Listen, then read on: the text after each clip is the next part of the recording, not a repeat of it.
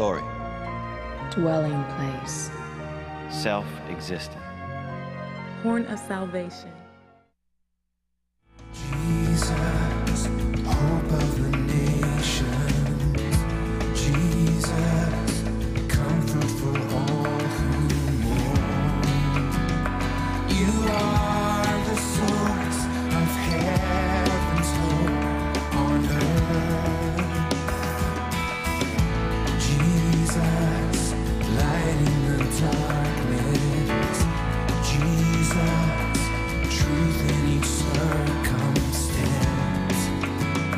You are the source of heaven's light on earth.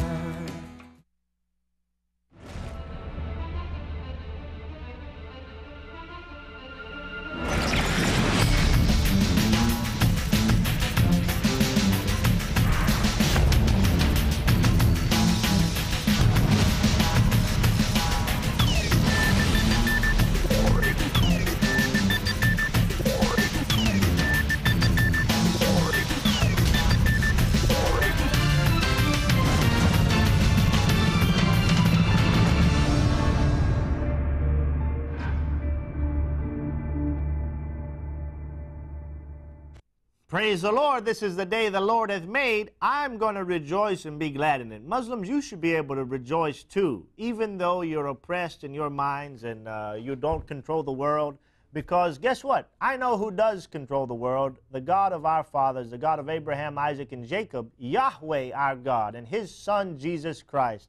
And hey, if you become a Christian, you too can be children, as Brother David and I are, of the Most High God who created the world, who controls ultimately what goes on in His divine sovereignty, and in the end, who will no doubt be the victor. Aren't you tired of being losers? I tell you what, I would be too. Come on over to the winning side, Jesus Christ, who won. Not only did He win over the devil in His earthly life, but He won and victored over death, hell, the grave, sin, Satan himself, in defeating death and raising again on the third day. Hallelujah. Muhammad's still in the tomb. I suppose Ali and Hussein, they're still in their tombs, Najaf and Karbala. But Jesus' tomb's empty because, praise God, He arose. He's God in the flesh. Well, we're going to show a video now, and I hope that right after the video, Brother David, I think, will be with us, Brother David Wood. And so let's show this second video now that is going to reveal once again, this time, not just the readiness to physically assault anyone who would come up against Islam, but let's show now the readiness to support those organizations like Hezbollah and Hamas, who have in their creeds the absolute need to destroy Israel by all means possible, and that quoting from the Muslim Hadith. Let's take a look at this video right now.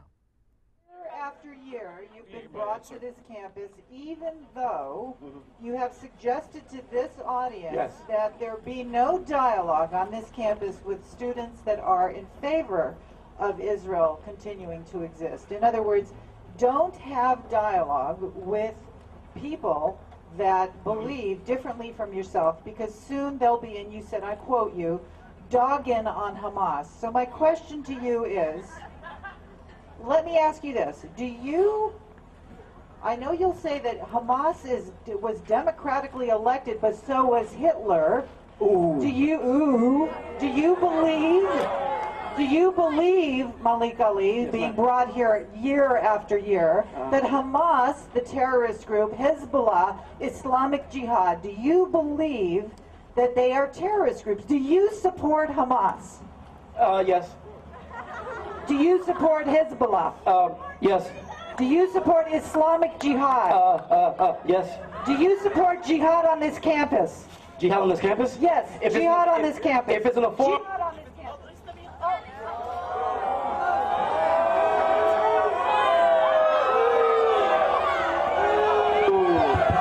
It's a conspiracy! It's a conspiracy! Do you support jihad on this campus? As long as it's in the form of speaking truth to power, yes.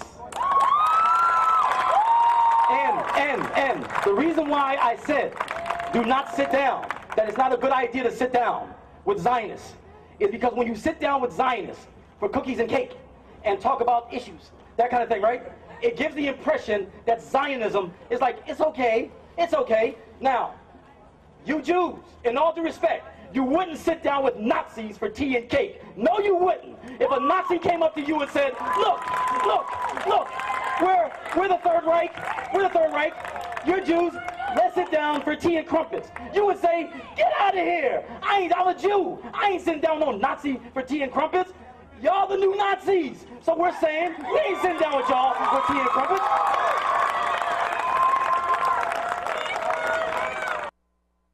All right. Well, whether it's just this gentleman's African-American Ebonics or whatever it is, his ignorance of the proper English grammar certainly doesn't come through in his ants and his yawls and his rants and his raves.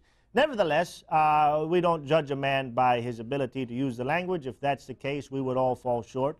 But here's a man who is saying he openly supports Hamas, Hezbollah, Islamic Jihad, and in the phrase jihad, essentially, ultimately, in Islam, in Muhammad, he modeled the true meaning of jihad, which means struggle, and the greater jihad, really, even though the hadith says there's a greater jihad, a spiritual jihad, a lesser jihad, the physical jihad, Muhammad himself seemed much more concerned with the quote-unquote lesser jihad, and the Quran seems to contradict. In Surah 495, it says that those who do not go and fight jihad with their bodies and their persons, they are lesser Muslims than those that do.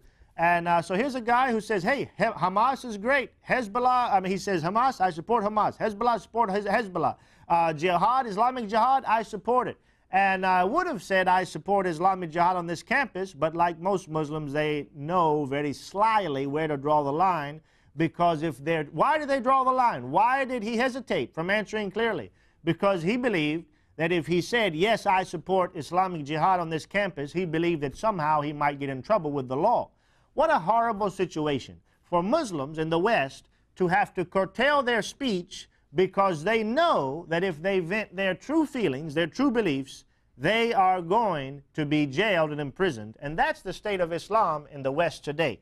Now, I think we have Brother David Wood online with us. So, Brother David, I want to welcome you to our show. I apologize for the technical difficulties.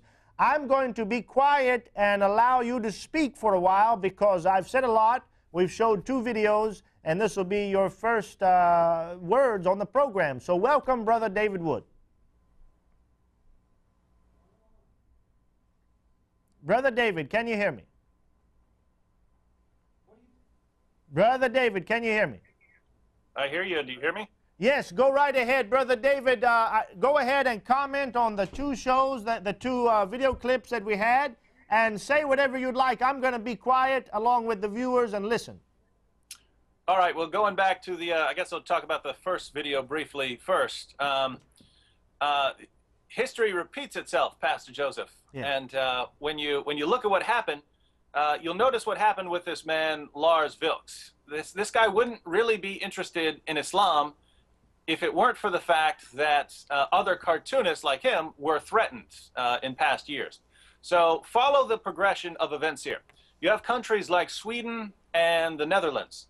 And these countries invite Muslims to come to their countries. Many of them refugees, many of them can't stand the violence of their own countries. And so Sweden and Denmark say, here, come to our countries, we invite you in.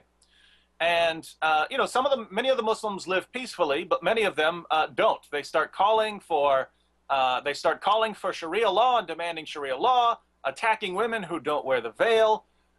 They engage in terrorism.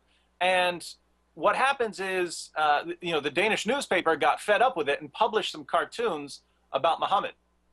So follow the chain of events. Western nations say, hey, we invite you to come to our countries to live more peaceful lives, to get away from the violence and oppression of your own countries. And then the Muslims who come, they try to oppress everyone. They try to force everyone to submit to Sharia law, which was the main problem in their own countries. So people get upset about this. They're upset that the violence and the rapes are